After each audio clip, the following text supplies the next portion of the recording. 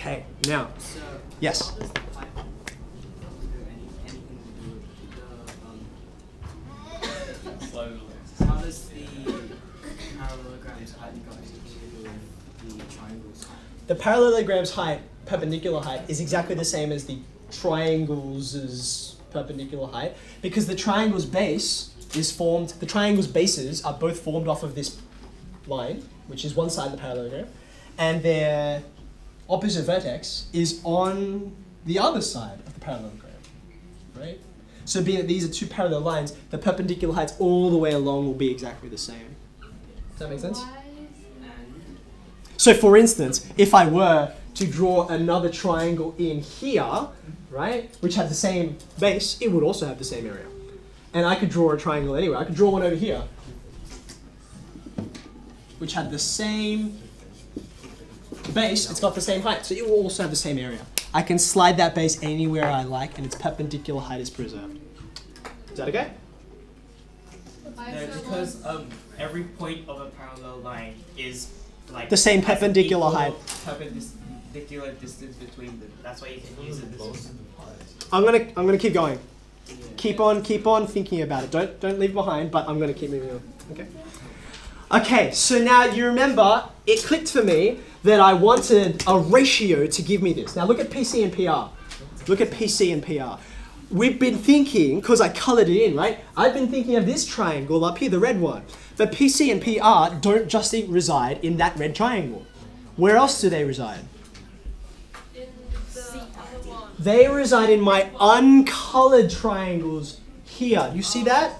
PC's there and PR's here, right? Now look at these two triangles. They're uncolored, right? Can you see, because of all the parallel lines I've got, well, number one, vertically opposite. I only need one more pair of angles. And they're in the same ratio. How about this guy Ooh. and this guy? Ooh. Bam, right? Why are they equal? Those two. Angles on parallel lines. Why are the stars equal in this case? Alternate angles of parallel. Very good. I've got AR, right, and Oh, CD, exciting. right? So there's my parallel lines, and there's my transversal. You see that? Okay. So I know where I'm going now, so I'm going to say in these two triangles, the uncolored ones, in triangle BPR and triangle CPD, right? Whew. All right, which angles did I say? I wanted those angles, actually, BPR and CPD. They're vertically opposite. And then the other guys were through alternate angles, right? So I'd say RBP and DCP. By the way, just as a note, I have mentioned this before, but just to say it again, alternate angles on, and I've got so many parallel lines here that I don't want to confuse them, so I'm going to name the parallel lines I've got. You might think that's a bit excessive, but actually, it saves you time, because this is shorter to write than parallel lines. So why wouldn't you, right? Alternate angles on parallel lines are, Oh lol, I Equal. wrote parallel lines and then I wrote. and then you wrote that, right? I have no problem with that, but if you want to save some time, therefore, I have two triangles that are similar. Oh my goodness. Okay, you're almost there, aren't you? You're so very close, okay? I'm proving similarity for what purpose? Ratio. I want the ratios, right? So I wanted PC and PR, right? So I've got PC and PR there. So it looks like I'm going to say, let's compare PC to, I've even written it down. PC, PR. That's going to give me PD and PB. Are you happy with that? So what am I comparing?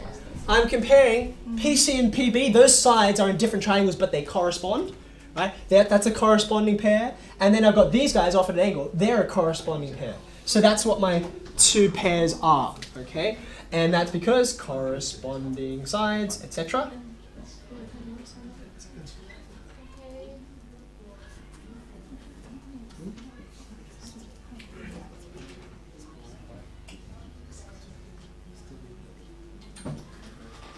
Okay. Now, the rest of this fills out so very nicely. Let's cross multiply. So we can say PC by PR equals PD by PB. You happy with that? Is that okay?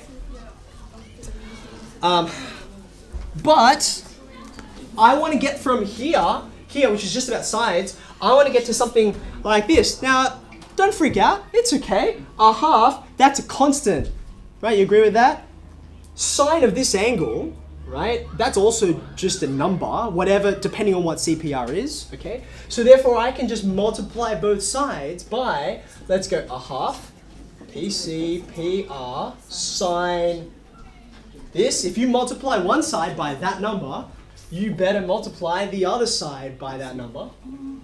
Sine CPR. Okay, what's left?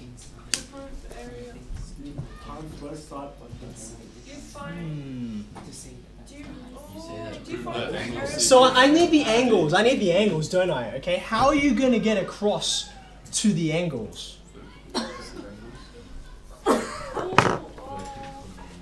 I don't even know what you're doing. Wait. So. Okay, now remember, I went from green to blue. Green and black. Green and black are the same, aren't they? Right? So that's exactly right. If I can compare red and black and show that they're the same, and this is almost the black triangle, right? I just need this other angle here, which is vertically opposite, right? Right there. Okay? So if I say sine CPR should be the same as sine, what are we calling it? BPD, right? I've run out of space over here, but the reason is vertically opposite. You see that? I've just switched the angle. Just switched the angle. Oh my goodness. Okay, see it? So now I have my areas. I've got the area of, what's this guy? This is CPR, right? What's he equal to? What is this triangle? It's the black one, right? BPD. But I started off proving that that area is in fact BDQ. That was the first thing I said after perpendicular height. So therefore, despite the fact that these things are not, they're emphatically not congruent, okay? You can even see in the diagram they are not congruent, okay? But because of the way this thing is being constructed, equal areas. Just 10 seconds, right? Would the students benefit from like? That's not 10 seconds. Especially because you skipped 7. Sorry, would this?